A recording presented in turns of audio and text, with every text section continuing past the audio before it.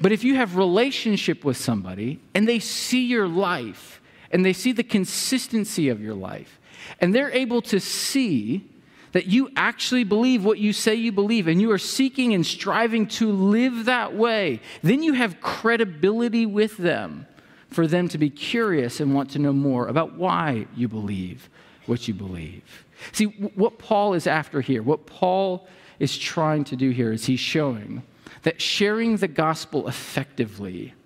happens through relational authenticity. That when we have relationship with people and they can see our true authentic selves and they see the consistency in the way we live and what we say we believe,